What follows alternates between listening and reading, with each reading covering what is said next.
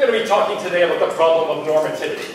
That is a fancy way of talking about the gap between is and ought, between descriptions of the world and prescriptions or evaluations of the world, directives about what to do. As you can see, I'm comparing it to the South Park Underpants Gnome episode. Collect Underpants, phase 1, phase 2, question mark, phase 3, profits. Well, in our case, the problem is going to be phase 1, collect facts.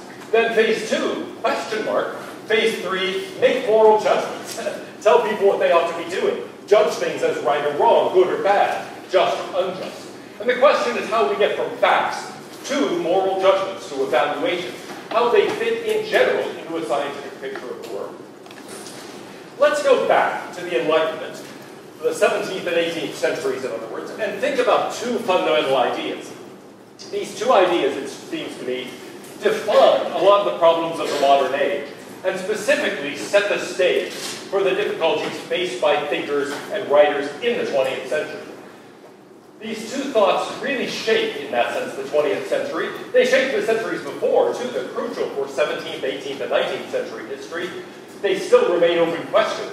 But I think they're important because, in a way, you can see a lot of what happens in the 20th century as a direct response to them. The first problem, the first theme, is the problem of normativity. That is to say, how do we get from is to ought? How do I simply describe the world and then conclude something about what ought to happen, what ought to be done, what's fair and unfair, what's right and what's wrong, what's good and what's bad, virtuous and vicious? It's not at all clear how I get from descriptions of the world to some kind of prescription about what ought to be done. This is often described as the gap between fact and value. There are facts. There are values, then, ways in which we evaluate those facts and make judgments about them. How do we relate the facts to the judgments? It seems, on the one hand, as if there's an intimate relation, because it would be hard to imagine myself given the same set of facts and then reaching two radically different sets of moral judgments about the same facts. So in some ways, the facts seem to determine how they ought to be valued, and yet, on the other hand, it doesn't seem, logically speaking, if there's any way to get from the facts to the values. There's a logical gap, and it's unclear what we ought to do about that. Let's start with a basic distinction, the distinction itself between fact and value, between the descriptive and the normative. Some terms are descriptive. They tell us how the world is. Other terms are normative. They express norms. They express values in some way. And these things overlap to some extent. They are two separate things. Some terms both describe things and evaluate them. So, for example, some language is purely descriptive. It doesn't carry any value connotation at all. It's just describing the way things are. What are some adjectives that you might say are purely descriptive, that have nothing to do with evaluating anything? They just describe something. Blue. Good. My shirt is blue. Does that involve an evaluation? No, it's just a description. Some other things that are like that. Measurements. Okay, good. We can say, I'm 6 feet tall. That doesn't, by itself, carry anything that's evaluative about it. It's a mere description. There are things that are normative, though, that carry some sort of dimension of evaluation to them. So what are some examples of things like that that are evaluated? Good. Good, exactly, excellent. Good is a good example of something that is normative, right? When I say that's a good example, I'm evaluating it. I'm saying, well done, that is a good case of this. Now, is it something that's in the overlap, or is it purely normative? If I tell you something is good, I really haven't given you much of a description of it, right? I say, you say, oh, how was your day yesterday? And I say, good. Now, you so far don't really know anything of the description, right? You don't know what made it good. You don't know what happened to me or what I did yesterday. All you know is the evaluation. So that is sometimes called a thinly normative term. That is to say, it gives you the up or the down, but it doesn't tell you anything more. So it's really in this category of what I've called here the purely normative. Good, bad, right, wrong, tend to be like that. But there are some terms that describe things and evaluate them. If blue just describes but doesn't evaluate, and good evaluates but doesn't describe, can you think of anything that is in the overlap, that both evaluates and describes? Yeah? It's humid in Houston. It's humid in Houston. Does that evaluate? Well, actually, yeah, does that evaluate anything? Maybe, right? Assuming that most people don't like humidity. So human, I say the day is human. That is descriptive. But it may well carry an evaluative component because most people don't like humidity very much. And so, yeah, human might be an example of something. I described the day as human. It is descriptive. But you might think that carries some evaluative component along with it. Yes? Beautiful? Beautiful. Okay, beautiful is in part descriptive, but it's in part evaluative. I'm evaluating something as good, but I'm describing the way in which it is good, right? That its appearance is good, let's say. Other things that might be in the thick category, of things that are parsimonious. Okay, good. Parsimonious, is that a good thing or a bad thing? What does parsimonious mean? Come on, you guys took the SAT. This is a classic SAT word. Well, let's generalize it, okay? Lots of terms about virtues and vices. Virtues of people and vices of people, but also of situations and so on are like this. So let's take a simple thing. I call somebody brave. That's a description of them, but it's also an evaluation, right? Brave makes you think thumbs up, not thumbs down. If I say cowardly, you think that's not only a description, but that's sort of a thumbs down.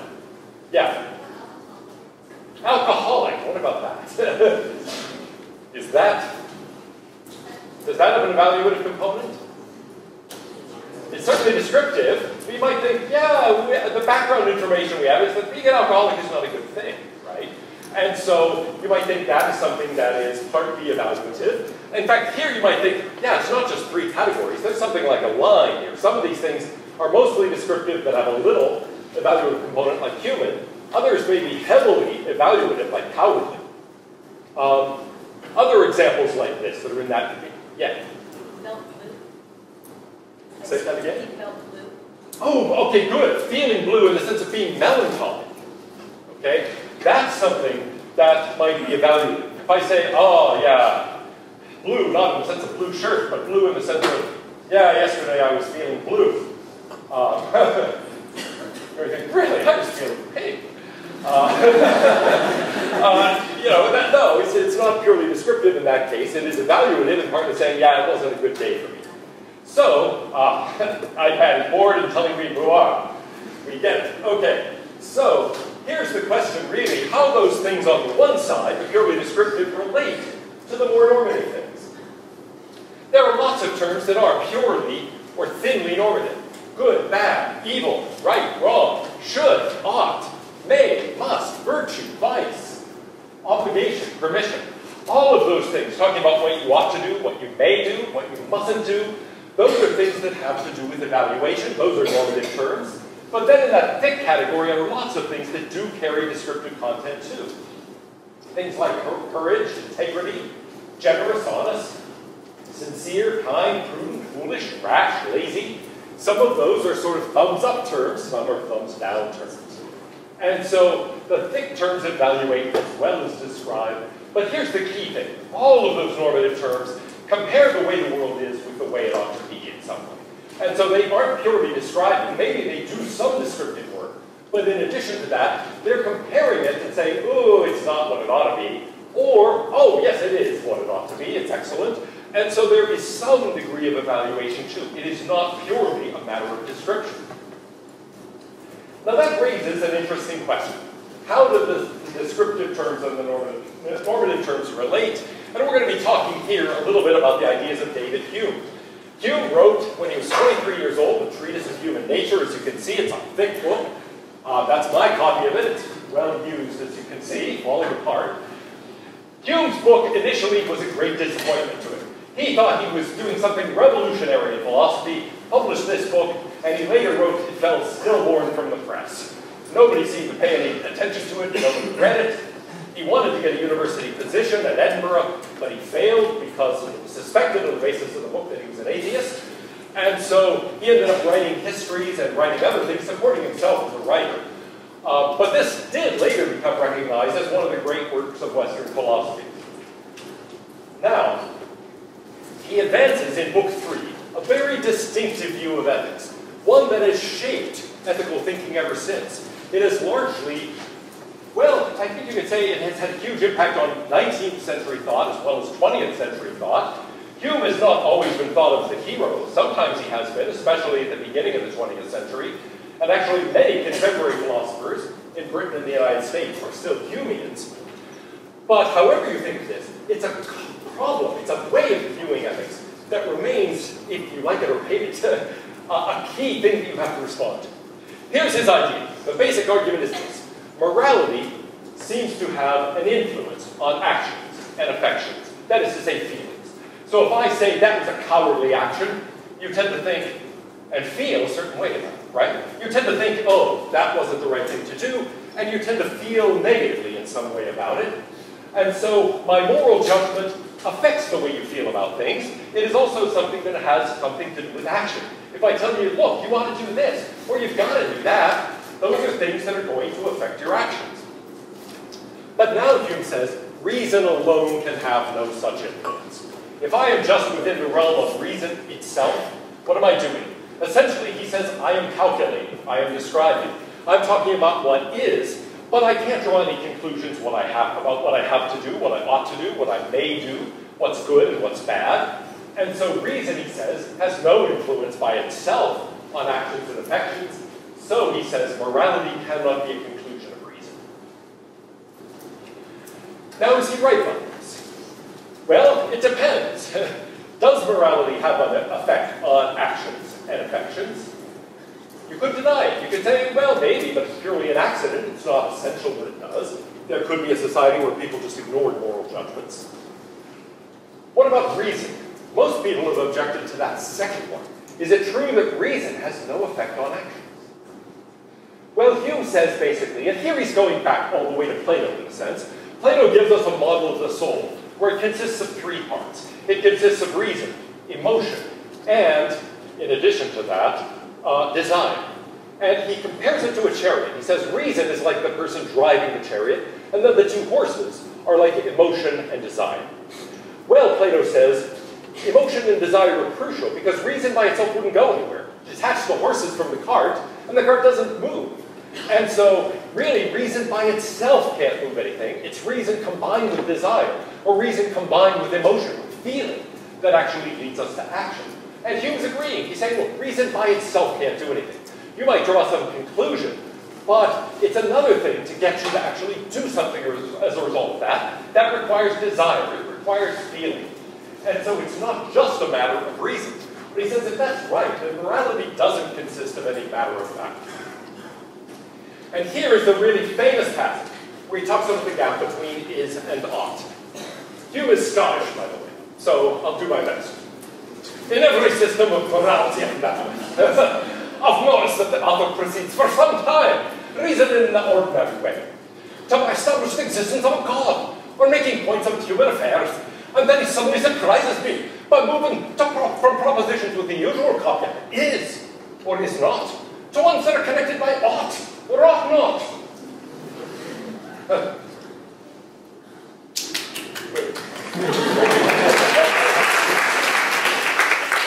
I'm not finished. This seems like a very small change, but it's highly important, for this ought or ought not expresses some new revelation or affirmation. It needs to be pointed out and explained, and a reason should be given for how this new relation can be inconceivably a deduction from others that are entirely different from it. Now, by the way, when I did the movie, I found out that people in other parts of the world find my doing accents like this offensive. Europeans got upset about this. They thought I was in some way insulting the Scottish doing this. In case you have that, I mean, I hope you don't. Nobody in the US has ever had that reaction, but let me assure you that I am not meaning to insult the Scots or anything else. In fact, I had a pastor when I was a young man who was from Scotland, and every sermon I sat through was like that. Okay, so here after here, and he gave long sermons. So I just got, anyway, that's at least annoying. In any event, here's the idea.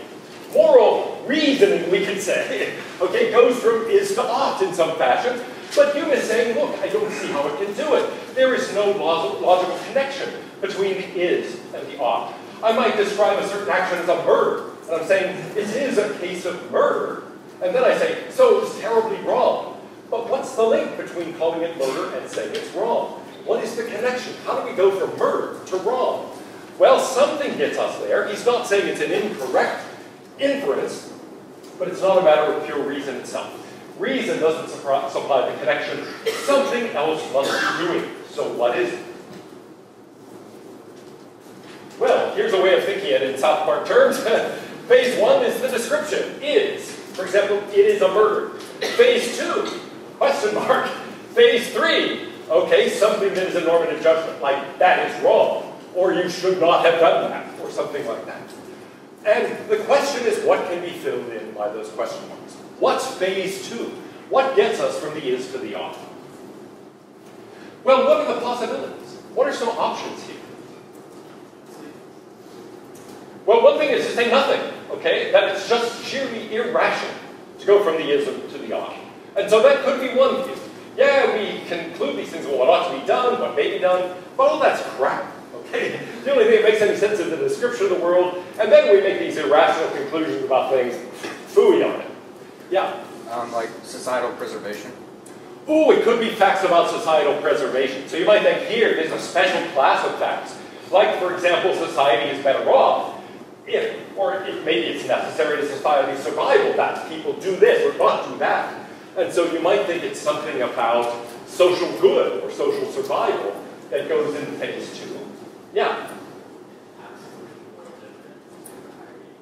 Oh, okay, a higher being. It could be some fact about God. Maybe it is this displeases God, or God commands that. And that's why Hume in particular mentions God in this connection. It says some writers try to get from is to ought by the ises that have God in them. Okay, God is commanding this or has commanded that, and that is something that gets you from the is to the ought. Yeah. Emotion? Emotion. Yes, it could be, and in fact this is Hume's answer, right? It's emotion. I have that description, and then I have some feelings about it. I have an emotional reaction to it. A feeling of approbation or disapprobation in my breast. Okay, as he puts it. And what that tells me is that it's right or that it's wrong. I see someone help an old lady across the street and I smile. And I think, good, because it arouses a feeling of approval in me. I see somebody commit a murder. Luckily, I've never witnessed a murder. My grandfather did. He was 6 years old when he saw a murder as he was walking to school. So I said, Grandpa, what do you do? He said, I got back out of there as fast as I could. But in any case, you might witness a murder and say that's wrong, and then what happens? You feel a strong feeling of disapproval. Are there any other options for what might fill in the question marks? Yeah? Society. Society. Okay, we talked about social good, but it could also be a social judgment, right? It could be, remember I said it could be God's command. It could be just a social command. It could be society approves of this or disapproves of this, right? There are rules against this. There are conventions against this. And so it could be something involving the good of society that could also just be what society disapproves. Well, Hume's answer, as I mentioned, is to talk about feeling. He says, why is cruelty wrong, for example? Why is generosity good? There is no fact of the matter to be found in them. If I just say that action was cruel or that action was generous, there is nothing by itself there that allows me to draw any normative conclusions by reason alone. Instead, I tell you that was cruel. And how do you emotionally react to it? You have a negative reaction, right? That feeling of disapprobation. Okay? And that is in part what is driving your conclusion that it's wrong. Incidentally, let me describe an instance of this sort of thing. Years ago, when Plan 2 was first founded, there was a philosophy course that every sophomore in Plan 2 has to take. It is called Problems of Knowledge and Evaluation. The person who created the course and taught it frequently in those early years was John Silver, who later became president of Boston University and ran for governor of Massachusetts. In any case, John Silver one time got 2 papers from students in that Plan 2 course that were identical. Okay, one had clearly copied from the other, or they had both copied from some third source, but in any case, they were exactly the same. So here's what he did. In front of the class, he said, you, I want you to stand up and read your papers for me. Read your first sentence. So that student reads the first sentence. You read your first sentence. Of course, it's exactly the same. He kept going. Second sentence. Second sentence. It took the entire hour and 15-minute class period doing this. Okay, utterly humiliating people. They dropped out of Plan 2 that day. But what's interesting is that like 24 other people dropped out of Plan 2 that day. Why? Because they thought that was such horribly cruel punishment. Notice he didn't fail the students. He didn't actually enforce any academic punishment at all. He just humiliated them. And people found that humiliation so cruel that they did something about it. So notice what happened. They witness an event, right? Purely description. They have an emotional reaction to that, to the cruelty they see in it, and then they respond in certain ways. It's a case that actually fits Hume's analysis very, very well. So here's Hume's conclusion. "'Tis the object of feeling, not of reason. It lies in yourself, not in the object." Now that's important, because if it's a matter of feeling, then the badness, the goodness, the justice or injustice, that's all in you. It is not in the action. It's coming from something in you. It is arising from feelings within you. And so the world doesn't contain justice and injustice, good and evil, right and wrong. You are interpreting that way on the basis of your emotions. And so he says, an action or sentiment or character is virtuous or vicious. Why? Because its view causes the pleasure or uneasiness of a particular kind. Okay, and that's really all it comes down to, our own feelings about it. Okay, so there's his feeling. It's really sentiment, it's feeling, it is emotion that takes us from phase 1 to phase 3, right? That takes us from is to ought. So we go from the description by way of feelings. That arouses the feeling of approbation or disapprobation in me, to then a conclusion about what ought to be done, what's good or bad, right or wrong, just or unjust. Now, I want you to think for a moment about this. There are some obvious questions I at least would like to ask you. But maybe you have these questions too. Are there any questions that occur to you thinking about that particular answer? Yeah? Well, I've noticed a theme, sort of. Isn't the whole point here that morality is what takes us from phase 1 to phase 3? Everything that he said about morality, all of his examples, it's all morals. Well, is morality what takes us from phase 1 to phase 3? The moral judgment outline is really just phase 3, right? And so the question, in a sense, is how we get there. Now, I think you're noticing something very important. Whatever gets us from the purely descriptive to the normative must have some normative component to it. Otherwise, how on earth are we getting there, right? Look, in a way, the problem is this. Pulling a rabbit out of a hat. We've got this normative rabbit, this rabbit of oddness, being pulled out of a purely descriptive hat. Well, wait a minute. There must be something in that hat, or something about the way in which we're pulling out that is already rabbity, right? Maybe the rabbit is hidden in my sleeve. Maybe it's in a bottom part of the hat. But in any case, I'm not getting it out of nothing. There's got to be something that it has a normative element to it, and therefore a moral element to it about phase 2 as well. And indeed, what is playing that role, that normative role for Hume? Feeling or emotion, but what about it is giving us anything normative? Yeah? It's not universal. How I feel about something is not the same as how someone else might feel about something. Ooh, okay, good, because whatever it is, it's that plus or minus, the thumbs up or thumbs down aspect, right? I either have a good feeling about it or a bad feeling. But now he's raising an important problem. What if you have a good feeling about it and I have a bad feeling, right? This happens all the time. Just think about almost any political figure. Think about Donald Trump, okay? Some people are going to think, yeah, others are going to think, whoa, okay? And so among some people, Donald Trump arouses a feeling of approval. Among others, a feeling of disapproval. And I don't mean to pick on Trump. It could be any political figure, right? And so what do we do about that? How do we respond? So one of the questions I'd like to ask you is, well, really, it's me? I get to decide what's moral? And if I get to decide, you mean everybody else has to obey my feelings of approval and disapproval? Or is it rather that each obeys his own? So it's very easy to get from this to relativism, where, hey, I approve, so it's good for me. You disapprove, so it's bad for you. And that means we're in a weird place where we can't even sharply disagree any longer, because all you mean is that it arouses a good feeling in you. I say, well, all I mean is that it arouses a bad feeling in me. It's kind of like mushrooms. I love them. Some of you might hate them. Or calamari. One time I was visiting another university, and they took me out to dinner and said, hey, should we order some calamari? I said, I'd rather eat rubber bands. In any event, yeah, I didn't get invited back there. But you might think, look, that's part of the problem you might react in a very different way from me, so what do we do about that? All right, are there other questions you'd like to get asked here? Yeah. Ooh, right, it's not just plus or minus. What if you don't feel anything at all? Here we both got the problem of difference, right? Maybe you are approving, I'm disapproving, somebody else is just like, eh. Say, what do you think of Donald Trump? Eh, whatever, right? That's quite possible. Now, if everybody feels that way, we'd just say, well, there is nothing moral that follows. Somebody says, my shirt is blue. And nobody really says, yeah, blue shirts, go blue. And nobody really says, oh, I hate blue shirts. It's just kind of that, right?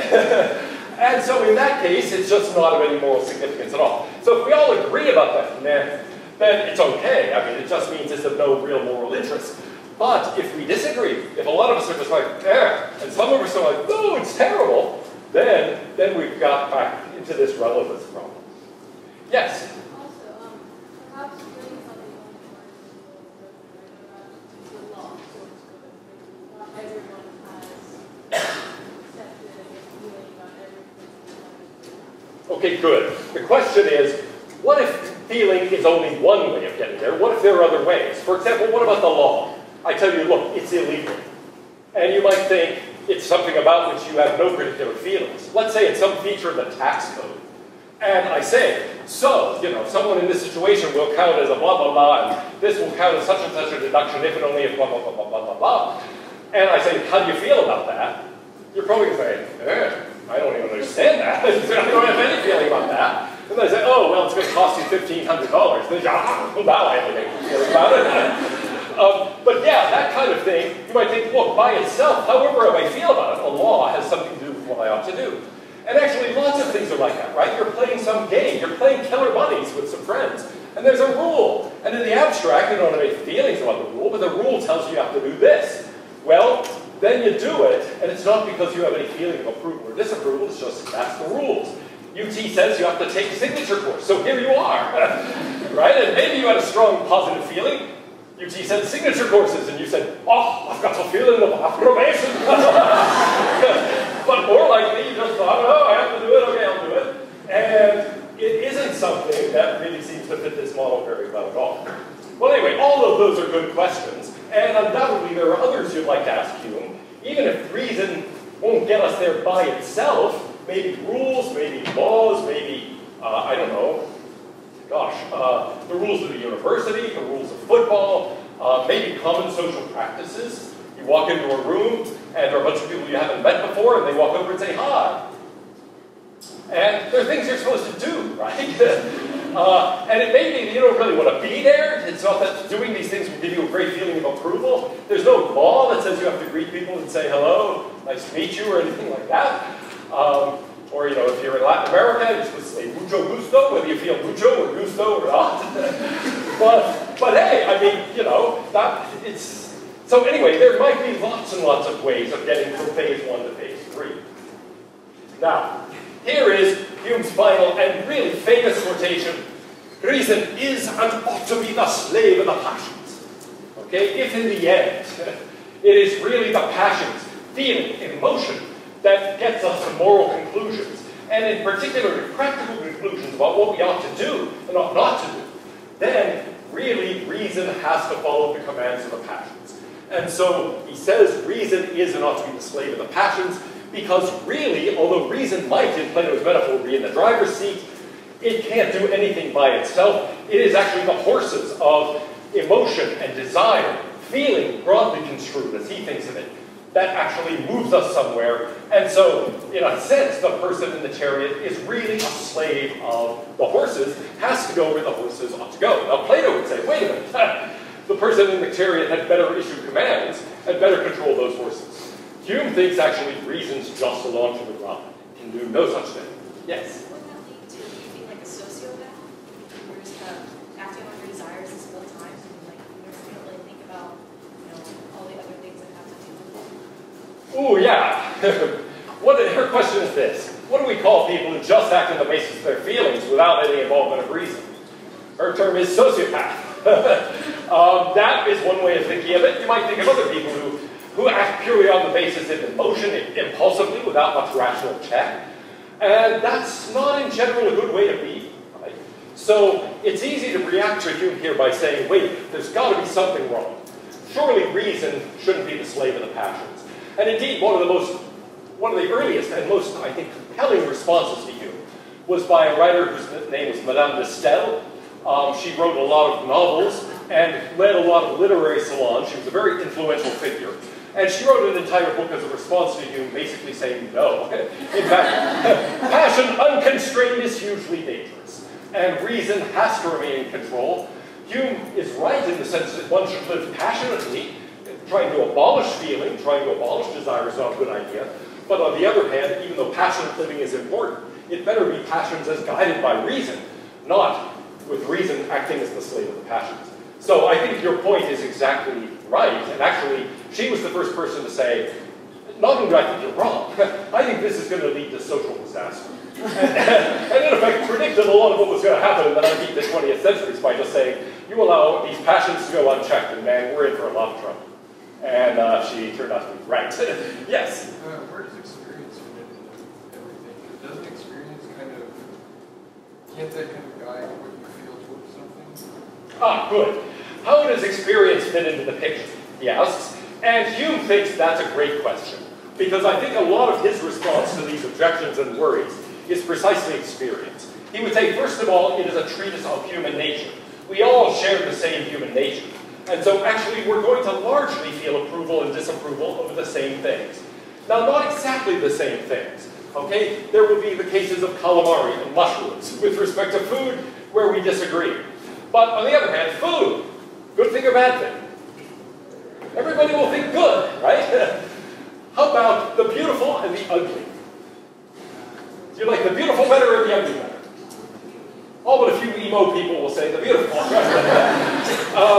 What about, oh, I don't know. I'm getting a little ahead of ourselves here. But in music, what is better? Something that's harmonious or just random cloud? You might think the harmonious. Now, we are going to look later at futurists, and there are futurist artists who actually produce works of great beauty, but then also futurist musicians who create machines that make bizarre noises. And so, futurist music sounds kind of like bang, bang, like, whoa, okay. It really didn't, even in 1915, when it was the new hot thing, command a very high position on the charts. But in any case, you can say, look, first of all, there's a lot of agreement about human nature. But secondly, experience tends to lead us in similar directions. And so we have experience of different things, true, and our experiences might differ one from another. But on the other hand, there's going to be a lot of similarity in experience because we're reacting to the same world. And so Hume would say, look, the divergence isn't nearly as large as you might think. Yes, there might be some moral issues on which people disagree, based on different experiences, based on differences in their own natures. But the fact is, our human nature overlaps so extensively, and our experiences overlap so extensively, that these problems are relatively small. Most of the time we're going to agree. We're certainly going to agree about the big things. And that's because our natures are very similar, and our experiences are really surprisingly similar as well. Well, the second idea that I want to talk about, that is a major factor of the Enlightenment, and shapes the problems of the 20th century, is the idea of a two-level theory. On a theory like this, there is a surface level, but also a deep level, a depth level. And the idea is that what happens hidden at that deep level determines what happens at the surface level. It is an abstract characterization here, and the term two-level theory is my own.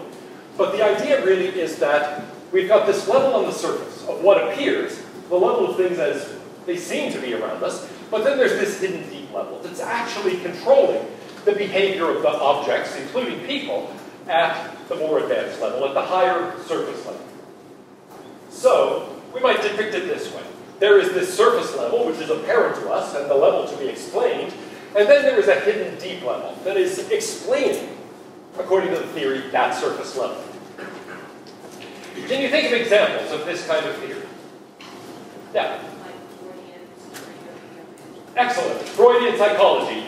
Ego, superego, id. Okay, what do you think you're doing? Well, according to Freud, you don't know what you're thinking or what you're doing most of the time. It's this hidden struggle between the ego, the superego, and the id. and these unconscious forces are controlling you. Your conscious mind and awareness has relatively little to do with it. And so in Freud, the surface level is your conscious thinking. The hidden deep level is the unconscious, with all these faculties and hidden desires and so forth. And that's really determining what is happening at the higher level. Well, it's much more abstract than that. There are lots of different versions. And indeed, one of the main ones, and continually most influential, comes from the scientific revolution itself. The scientific revolution is something that started with the work of Copernicus, Tycho Brahe, Johannes Kepler, Galileo Galilei, Isaac Newton, as you can see from roughly the beginning of the 16th up through partway through the 18th century. And what did these people do? By the way, you don't have to write down their names. I hope you already know who Galileo was and who Newton was. But I'm not going to say, midterm exam question, when was Isaac Newton born? Was it the same year or different year from Galileo's death? I won't do that. Here is the important thing. And again, don't worry about the details of this. But what did they do? What was the great accomplishment? It was to come up with a system of scientific laws. Scientific laws that were able to explain macro-level behavior. And so here is an example of some of those laws. You probably recognize them from high school physics. The distance something falls is 1/2 the gravitational constant times the time squared, Galileo's law. Or the sum of the forces of an object is 0, only if the acceleration of the object is 0. In other words, Newton's first law of motion, an object at rest tends to stay at rest, an object in motion tends to stay in motion. Force is mass times acceleration, another of Newton's laws. The sum of the forces from A to B is just the inverse of the sum of the forces from B to A. And then the law of gravitation. The gravitational force between two objects is the gravitational constant times the product of their masses divided by the radius, the distance between them squared. Well, again, it's not important for our purposes what those laws are. What does matter is that these kinds of general, entirely universal and necessary laws were discovered by people during this time. And there was a revolution in people's understanding of the world as a result. Things are universal here in the sense that these apply to all objects at all places at all times. They are necessary in the sense that, it's not up to the planets whether they want to move according to these laws. It's not like Mars and Venus get together and say, oh, well, what shall be the force of attraction between us? Right? It's not like people, men are from Mars, women are from Venus. But the planets don't operate according to these laws, right? I mean, it's not a question of, hey, would you like to have dinner on Saturday night, etc. It's just determined by the laws. Now, it's significant that they are universal, and they're necessary. They apply to all situations at all times, and they're necessary. They describe what has to happen, what must happen. Well, science quickly got institutionalized. The British Royal Society, the French Royal Academy, observatories, scientific journals. And it led to what is known as the Age of Enlightenment. It's also often called the Age of Reason. The thought is we can know the nature and laws of nature, but also then increasingly the aspiration was we can do the same thing with human beings, with society, and even with ethics and politics. Immanuel Kant said the slogan of Enlightenment is sapere aude, dare to know. Okay? Interesting that he puts it in Latin, even in an essay that is not written in Latin. Why? Latin was at the time still the language that was the universal language of science, and so anyone from any country could understand and communicate by communicating in Latin. Well, the problem is really how do we reconcile that with morality? Okay? The same thinkers tend to actually think there are basic, universal and necessary moral laws as well as scientific laws. But how does the moral law fit into that scientific picture? Almost immediately, people began to recognize that was a problem. Voltaire, for example, said, look, we should be just skeptical of anything beyond science. And when people make claims about religion or about morality or about politics, be tolerant of their view, but recognize this is now the realm of belief, the realm of opinion and not knowledge. So let people say what they want, but the fact is there's no way to know who's right. So he was something of a skeptic, but preached toleration. Other thinkers had different authorities, different ideas. Locke and Kant tried to take this as a brief for liberty, toleration, respect for rights. But other people took it different. Denis Diderot edited the 28-volume French encyclopedia. He was a materialist. He said this world is only a mass of molecules. I suppose I should continue the accent here. This world is only a mass of molecules.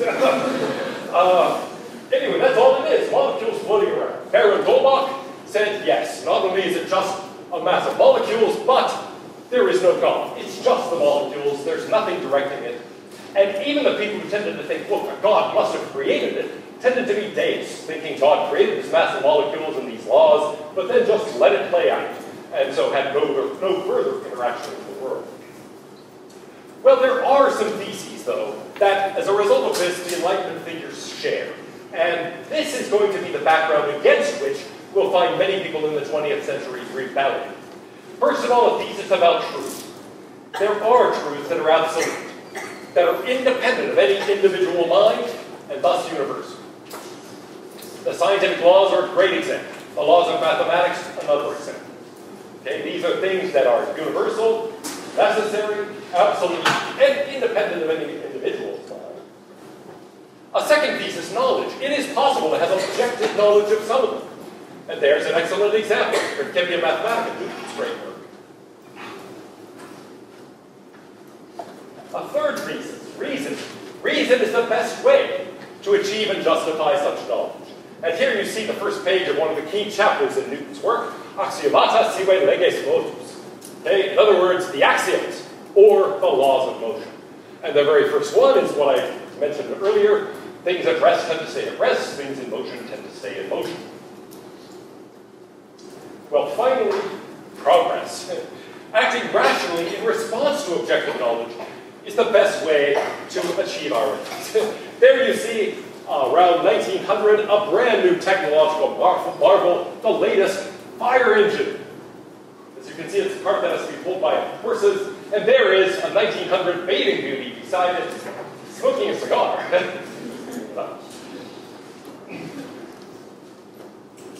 Okay, well, later on in the century, there are different theories, the theory of evolution, for example, but here is the bottom line.